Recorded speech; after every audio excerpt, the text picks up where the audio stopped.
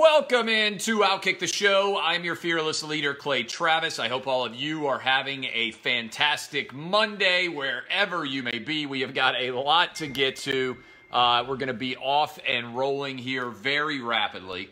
But let me go ahead and tell you a couple of different things about this week. First of all, did not have a great gambling weekend. Did not have a stellar performance. But I have to say this. Right off the top. Swing and a miss for me on many of the college football gambling picks. I got to go back to work like heck to get better.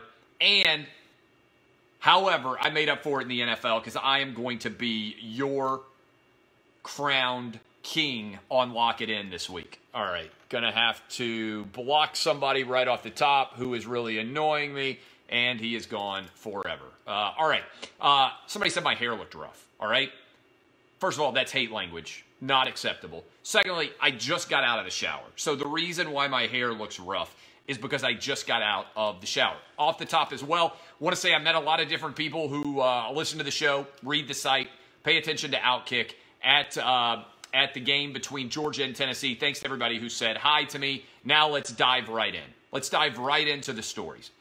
This NBA story about Daryl Morey tweeting that he supports democracy in Hong Kong and the way the league has responded to it is everything I have been arguing about the NBA's fake, made-up, woke BS since all of this woke era in sports took off. But if you are not familiar with what exactly has been going on, let me just give you a little bit of a background here. Okay, here's what set off all of this ridiculousness, all right? Daryl Morey, who is the GM of the Houston Rockets, tweeted something while he's overseas. He tweeted, "Fight for freedom, stand with Hong Kong." That's it. Fight for freedom, stand with Hong Kong. The Houston Rockets GM tweeted that. If you're not familiar with the situation in China or what is going on right now, in China, Hong Kong is a semi-autonomous region. And as part of being a semi-autonomous region, in recent years, I believe starting in 1999, China has had an increasing influence over Hong Kong, which has still got democracy, as opposed to China, which is a communist state. And does not provide total freedom to its people or anywhere near close to total freedom. So as a result, the NBA and the Houston Rockets have apologized for that tweet. The NBA said as follows. Let me read this to you because it's crazy. I couldn't believe when I saw this quote response from the NBA. The NBA said that they understood that his comments have deeply offended many of our friends and fans in China, which is regrettable. While Daryl has made it clear that his tweet does not represent the Rockets or the NBA, I want to stop here for a sec too. That's insane. The NBA isn't willing to endorse the idea that democracy is a good thing.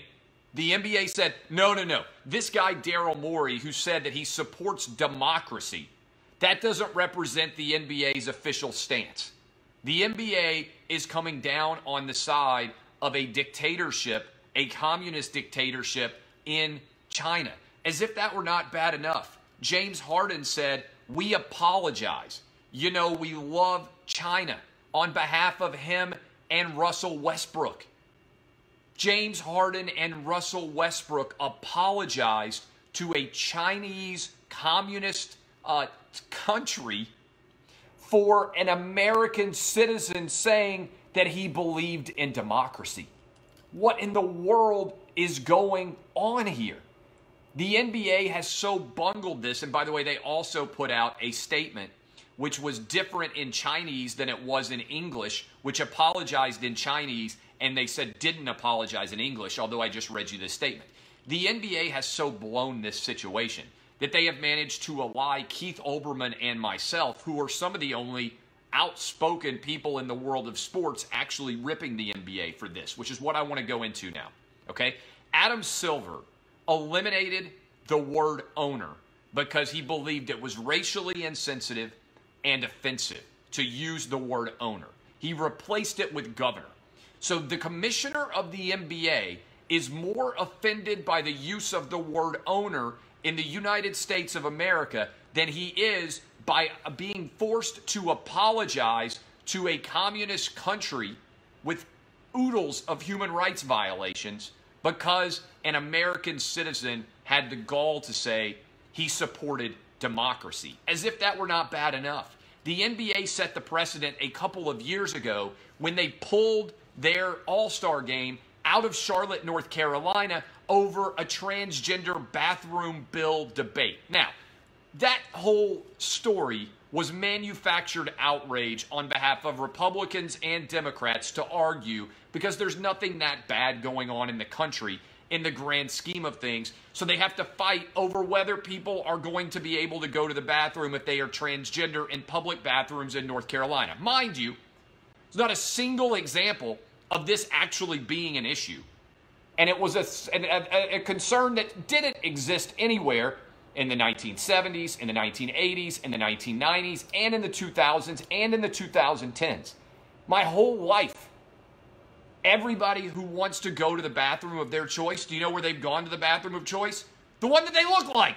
There's not Crocodile Dundee standing outside of the bathroom checking to see whether or not somebody's genitals correctly apply to the men's or women's bathroom. The NBA got woke here for no reason. Charlotte, North Carolina didn't do anything wrong. The state of North Carolina hadn't done anything wrong. Yet the NBA pulled their All-Star game out of Charlotte, North Carolina. Now they are going to China, to communist China, where people don't have rights, where people don't have basic freedoms, where in Hong Kong people are protesting and standing up for the rights of basic democracy that we take for granted in this country, and not one NBA player, not LeBron James, not any of the Warriors who have been so critical of Donald Trump, not Steph Curry, not Kevin Durant, not one player has actually come out to support Daryl Morey saying, hey, democracy's a good thing in this world. Not one player. Worst of all, not one coach has either. Every time Donald Trump tweets, Greg Popovich runs right to the media and talks about how offended he is. Every time Donald Trump does something he doesn't like, Steve Kerr runs right to the media and whines about how offended he is. So they can react to Donald Trump's tweets, Steve Kerr and Greg Popovich, but they can't defend the tweet of one of their colleagues in the NBA who came out in favor of democracy? They can't actually step up and speak truth to power in China, but they want to speak truth to power in America? You know why? Because in America, we have First Amendment rights and freedom, and the media defends all these guys every time they go after the President of the United States. They praise Greg Popovich. They praise Steve Kerr. But the minute that they actually can have an impact, do you know what they do? All these players, all these coaches, the commissioner, everybody, Adam Silver, Greg Popovich, Steve Kerr, LeBron James, James Harden, they all turn tail and curl up in the fetal position and let China treat them like a bunch of punks. That's the truth. And the NBA wants to be this global woke universe. Well, guess what? They are complete and total hypocrites. They are frauds. Now, LeBron James always says, oh, they tell us to shut up and dribble. I want to be more than an athlete. Here's your chance, LeBron James. You are in China right now. You have an opportunity, some would say an obligation, to stand up in front of the public and say, I am LeBron James, and I believe in democracy for everyone in the world, black, white, Asian, Hispanic, it doesn't matter. That's what I believe. If you want to be Muhammad Ali, step up to the plate and actually be Muhammad Ali. Don't be boring and pedestrian and pedantic and sit around and say, oh, Donald Trump's a bum, and have everybody throw hosannas your way, even though you haven't actually said anything. Step up to the plate. There's 1.4 billion people in China without freedoms, and you're not going to say a damn word because you make money off shoes and you want to be Michael Jordan. You aren't even close to Michael Jordan. You have criticized Michael Jordan for saying Republicans buy sneakers too, yet you serve at the mercy of Nike. You want to claim that you are in favor of equality, but people who make your shoes make 20 cents an hour in Asia.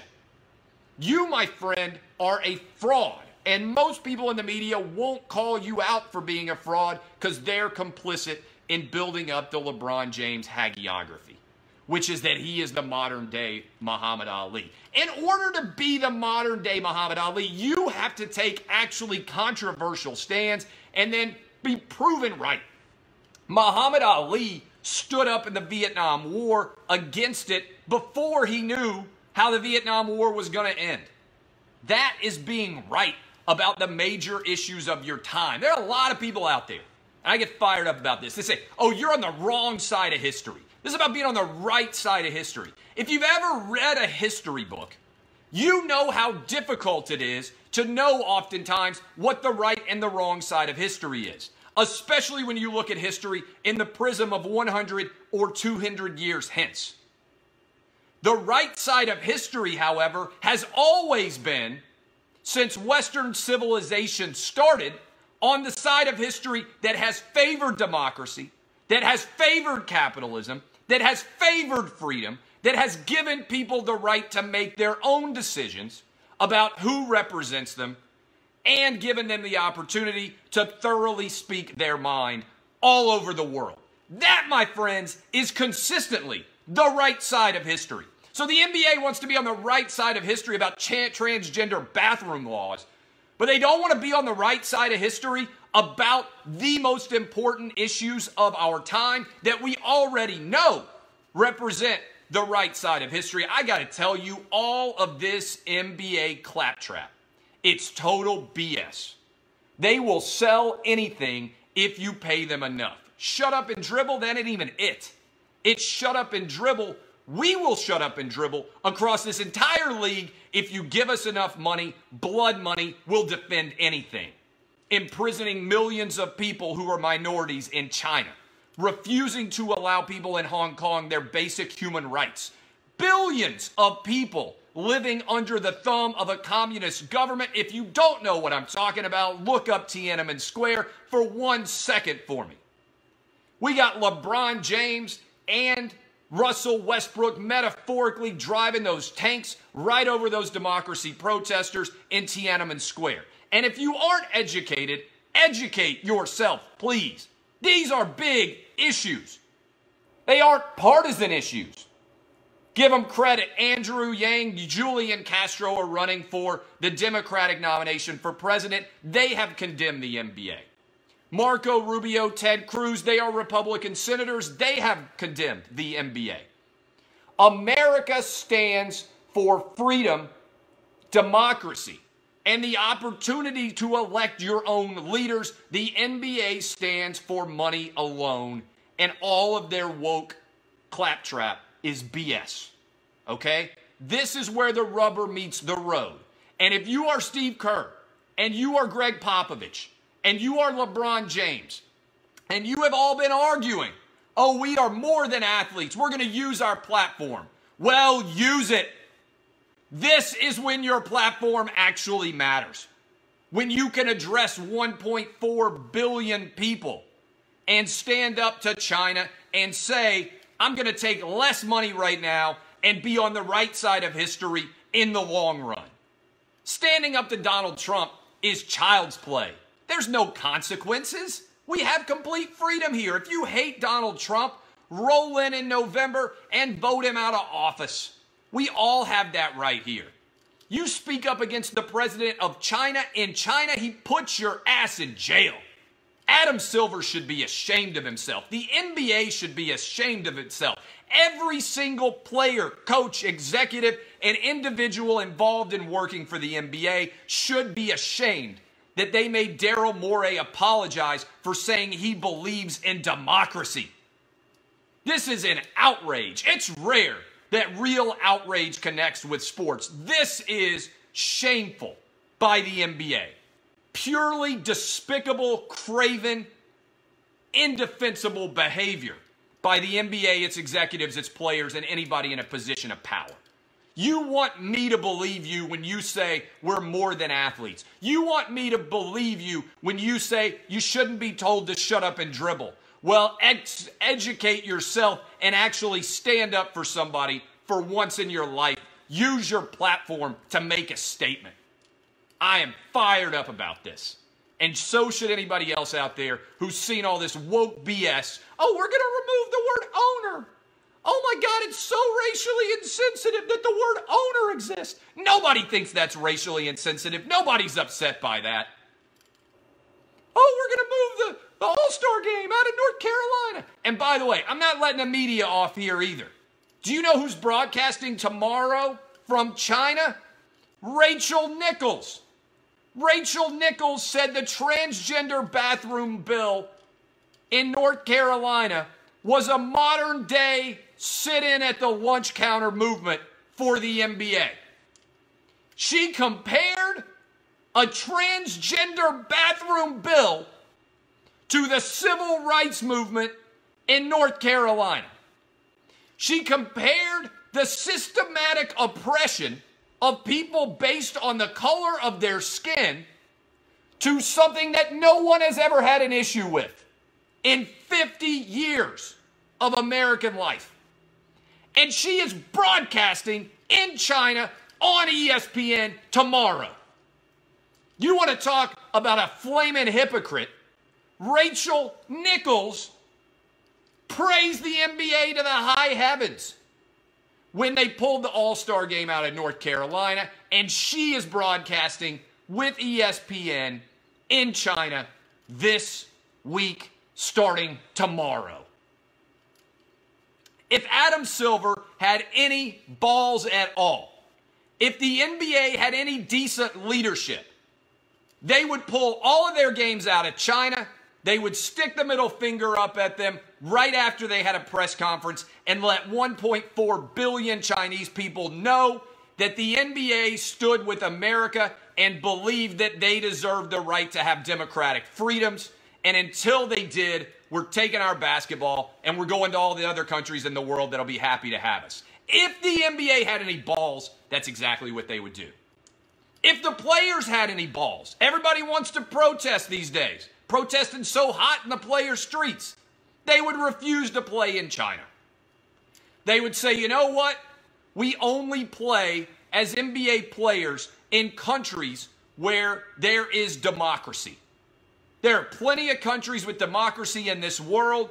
If you want the NBA, give your people basic human rights. That's a stance I could get behind. Oh, Greg Popovich can tweet, react to Donald Trump's tweets. Oh, Steve Kerr can. But they actually say anything when the rubber hits the road? They don't say a damn word. Because you know why? They're cowards. They get praised for being brave, but it's not brave to say you disagree with the President of the United States. You got nothing to lose. Half the people are going to say, I love you. Other half are not going to like you. Big deal. Your freedoms don't get impacted. Your pocketbook doesn't even get impacted. Real freedom, real bravery comes when there are stakes. And there are stakes here, and the NBA has proven they will sell out for money.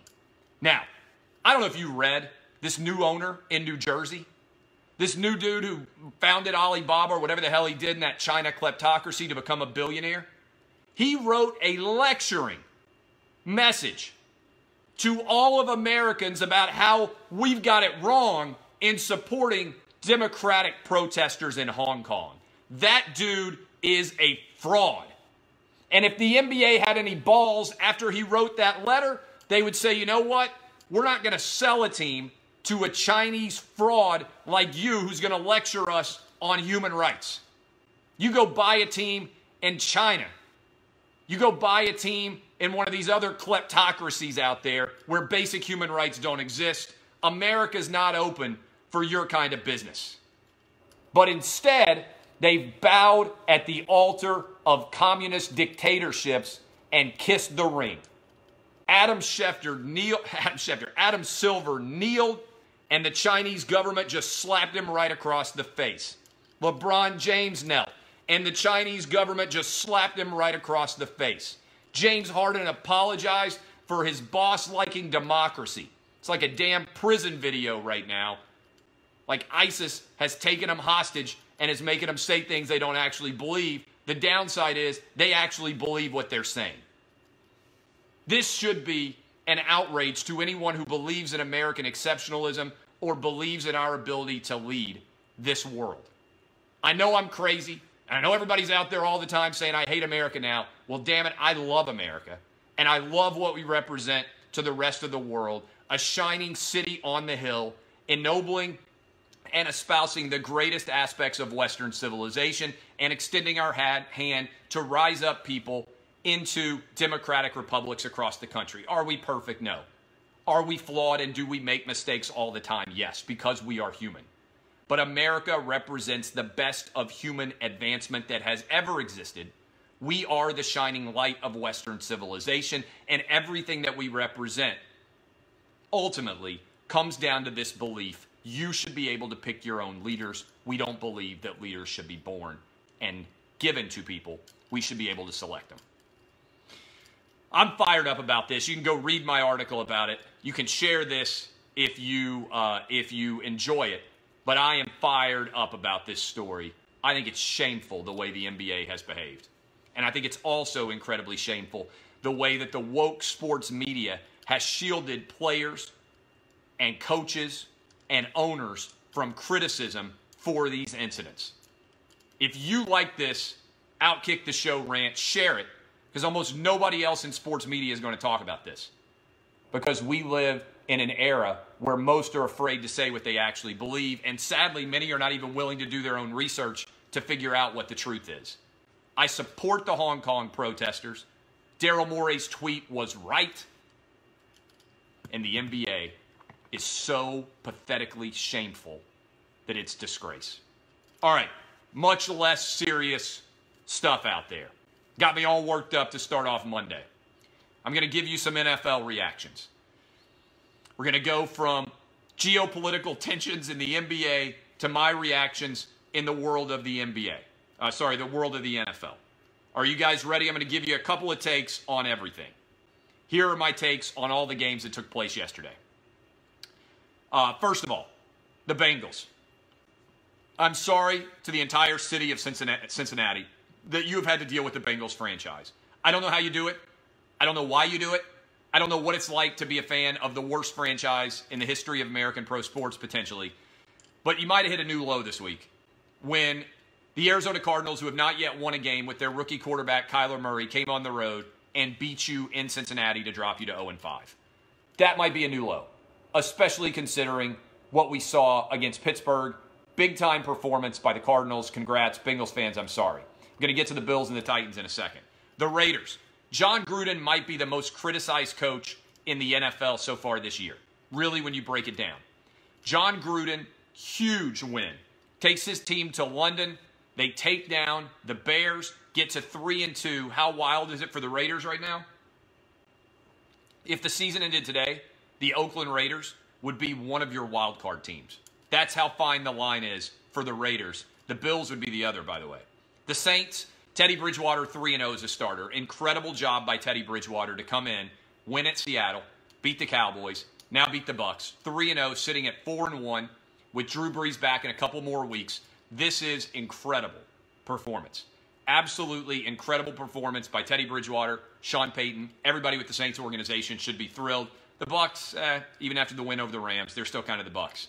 The Vikings, a lot of drama in Minnesota. But Adam Thielen, Stephon Diggs, Dalvin Cook, they had a big performance for once. Eagles, the Jets don't even need a football team. The Eagles don't even need to play this week. They already won Sunday. They don't need to play the Jets. We didn't need to see that game. The Ravens. Ravens-Steelers. One, I applaud Mike Tomlin for the decision to kick off in overtime. I thought it was 100% the right decision for the way that his team was playing with the third-round quarterback out of Samford, not Stanford, Samford, down in Birmingham, who came in and I thought played pretty well.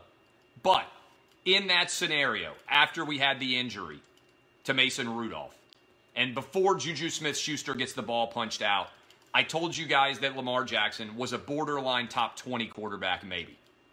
It's further proof of that. There's no way that Mike Tomlin, if he actually was afraid of Lamar Jackson, who threw 3 interceptions in this game, would have ever kicked off in overtime to Aaron Rodgers. He would have never kicked off in overtime to Tom Brady or Patrick Mahomes or any of the other top unquestioned elements of quarterback in the NFL. Lamar Jackson is a flash in the pan. I don't believe in him. The Ravens got the win, but they were very fortunate to do so. Patriots, they may well go 16-0. The Redskins fired Jay Gruden. I don't know that their coach matters, but if I were Dan Snyder, here's what I'd do. I'd pay as much money as it took to go and get Lincoln Riley to be the next head football coach of the Washington Redskins. And if Lincoln Riley came in and we had one of the top picks and he said, much like Cliff Kingsbury did, hey, I love this quarterback. He's perfect to run my offense. I'd move on from Dwayne Haskins like the Arizona Cardinals did, moving on from Josh Rosen. It's crazy, a little bit, but the head coach has become so important that if you're going to hire a new head coach and he's got a quarterback that he believes is 100% the right fit, I think the Redskins have to be prepared to do to Dwayne Haskins what the Arizona Cardinals were already prepared to do to Josh Rosen. Go get Lincoln Riley. Tell him he can have any quarterback. To me, if you can get Tua, if the Redskins are as bad as I think they're going to be and you have the #1 overall pick in this draft, you go get Tua. You don't worry about the fact that you took a quarterback last year. If the quarterback is good enough, there's no such thing as overpaying. I think that the Arizona Cardinal fans are pretty good and pretty happy so far with what they've gotten out of Kyler Murray. The Panthers. Here is a hot take that I don't even think is that hot of a take. Christian McCaffrey, if you were drafting any player in the NFL other than a quarterback for the next 3 years, I think Christian McCaffrey would have to be the #1 overall pick in the NFL. Christian McCaffrey is on pace for the most scrimmage yardage in the history of the league, on pace for 2,700.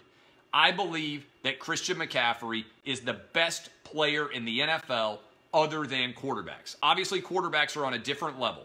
And certainly, if you want to specify even further, any running back or any wide receiver or any tight end, I am going out and I am getting Christian McCaffrey as my overall #1 pick for the next 3 years. I don't think there's any doubt about it. He has been phenomenal, and he's been better with Kyle Allen than he was with Cam Newton. We're headed for an interesting question here if you're a Carolina Panthers fan. Do you bench Kyle Allen when he's won 3 games in a row this year and Cam has lost 8 in a row?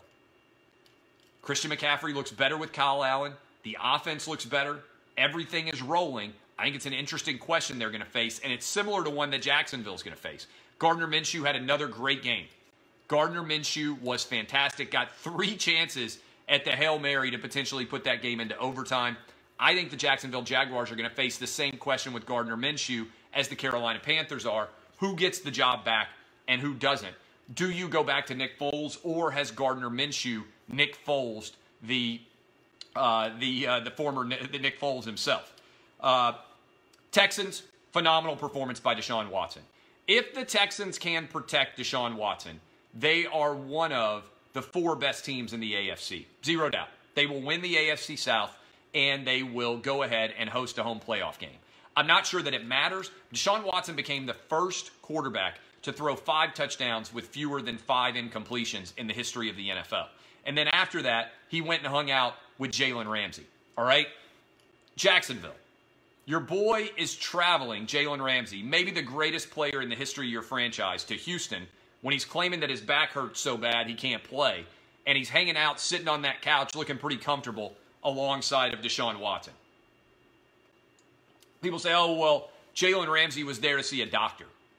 Was he also there to go out to dinner with Deshaun Watson and post on Instagram that he was there on the same night that the Jags lost? Sorry, that's a mess. Broncos get the win over the Chargers. Not a lot to say about that game except the Chargers dipped to 2-3. Maybe the Phillip Rivers era is almost over. And the Packers go on the road and beat down the Dallas Cowboys. 31-3 at one point. I've gone from saying Dak Prescott's worth $35 or $40 million to being back down to he doesn't deserve more than $20 million a year. If the Cowboys give him any more than that, they are crazy. Dak looks like a totally average quarterback in the NFL, who the Cowboys are in danger of way overpaying. Finally, the Titans lost to the Bills. They missed 4 field goals, went 0 for 4, which is the most missed field goals that have ever occurred in an NFL game since the AFL merger. Mike Vrabel cannot be trusted to make basic decisions on the sideline. Last week, he passed on a field goal that would have given the Titans a guaranteed win against Atlanta. This week, he attempted a 53-yard field goal after his guy had already missed a 33 and a 35-yard field goal. It's inexcusable. It's coaching malpractice. I don't believe that you can trust Mike Vrabel with your team. The Titans have played 5 games. They have lost the 3 games they were favored in. They've won both of the games that they were an underdog in. Initially this season, the year was going to be a referendum on Marcus Mariota. I think that has changed. I think Mariota has been fine, probably even better than fine when you consider that he's been sacked 22 times, that his receivers dropped 3 balls that would have been first downs, that were easy catches.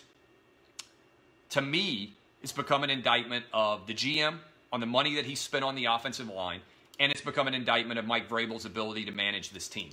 When you actually break down what we're seeing on a week-to-week basis, it's coaching malpractice. Mike Vrabel's not up to the job, not ready for it, and he needs to find somebody else to make big-time decisions on the sideline. But if that's true, why is he the head coach? That's what you're paying for. You're paying for the ability to make decisions on the sideline in the crucible moment of the game, and Mike Vrabel can't do that. It's unacceptable how bad he has been. Also, Taylor Lewan needs to shut his mouth. After the game, Taylor Lewan got called out by the Bills. When you win, you get to talk. That's how every sport works. You may not like it, but when you win, you get to talk. Here are a couple of statements. Jordan Phillips, who had 3 sacks, asked if he was glad that Taylor Lewan was back. I was really happy Lewan came back today. I'm glad he could be a part of that today.